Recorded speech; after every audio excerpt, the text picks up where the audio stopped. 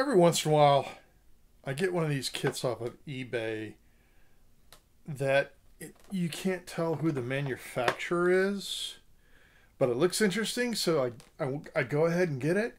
And this is one of those such kits. So it's a woolly mammoth skeleton, as far as I can tell, and it says mammoth on here, and it says fossil series, but there's no company logo or anything like that. So I'm gonna just I'm gonna unbox it right now, and we're gonna see what we can see on this. I've kind of, my next thing to do, I think, is going to be skeletons. I've got a few different dinosaur and prehistoric animal skeleton kits. So I'm kind of thinking I want to do that right now, and then I'll come back to other stuff later. So I'm gonna let's just unbox this. Let's just see what this is about. So it's got, the handle is taped. I guess this at one point sat on, hung on a rack in a store. So let's see here. So I'm looking at the instructions here, and they're decent instructions, and it looks like one side is in French and the other side is in English. Made for Battat Company, Montreal, Toronto, Vancouver. Printed in Japan. Okay, Battat, B-A-T-T-A-T. Wow, I don't know. Okay, so it's got a, and often the skeleton kits have a lot going on with them. They've got a lot of parts. They do have a picture of the sprues. I think that's, I kind of like that because you can inventory the parts. So let's do that. Let's see what kind of parts we've got here. And oh, this is nice. The parts are individually packaged. Look at this. Here's, looks like a rib cage and some feet. Instead of all being in one package, you can kind of see them. So that's kind of cool. We have some tusks. And I'm not sure what else here. And here are the rest of the parts with the spine, and yeah. And it looks like part of the skull. So this is kind of a Battat. I'm going to have to look that up on the internet. I don't know.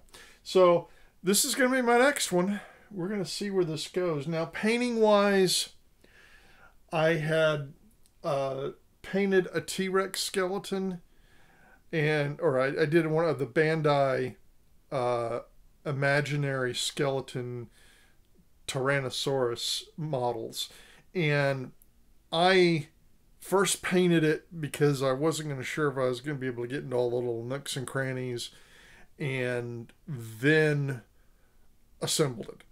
I think this one I'm going to assemble and then paint because it's an experiment I wanted to do.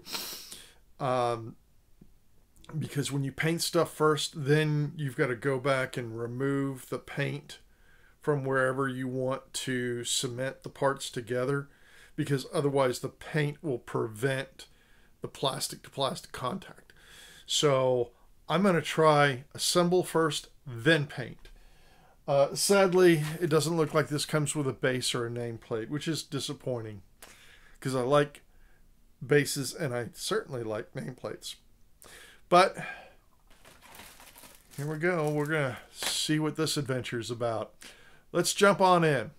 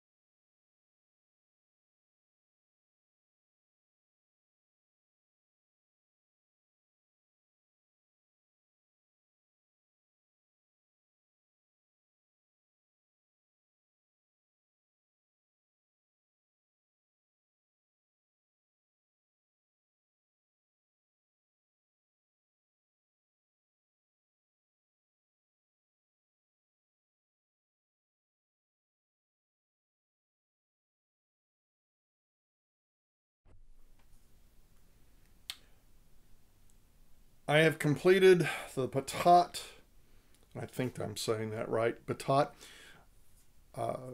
Mammoth skeleton here. Fairly easy kit to build.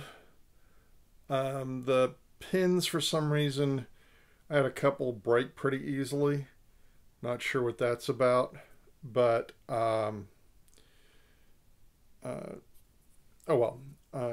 That sometimes happens, and so you just glue it best you can. Sometimes you have to use super glue, and I did on this one. But overall, the head is a bit droopy for some reason. I don't know why, but it is. Anyway, so it's done. I looked up Battat. It looks like they're a toy manufacturer out of Canada. They've got some dinosaur toys, but I didn't really see anything similar to this. So, anyway, here it is. It's done. It had some odd packaging. That was just this. And just this very plain set of instructions. And it also came with, and I don't know why, this little teeny tiny piece of sandpaper. It didn't give any explanation in the instructions for the little teeny tiny piece of sandpaper, but there was a little teeny tiny piece of sandpaper. Oh,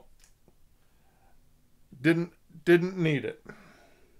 Anyway, here we go. So I'm pretty pleased with it. The paint job kind of came together at the end, kind of in a surprising way. It is a little bit of an impressionistic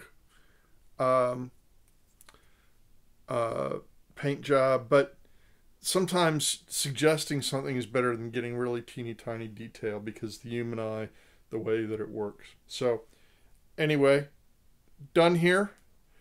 I'm going to continue on with more skeletons. I've got some Bandai skeletons I'm going to do next. So stick around, more adventures to come.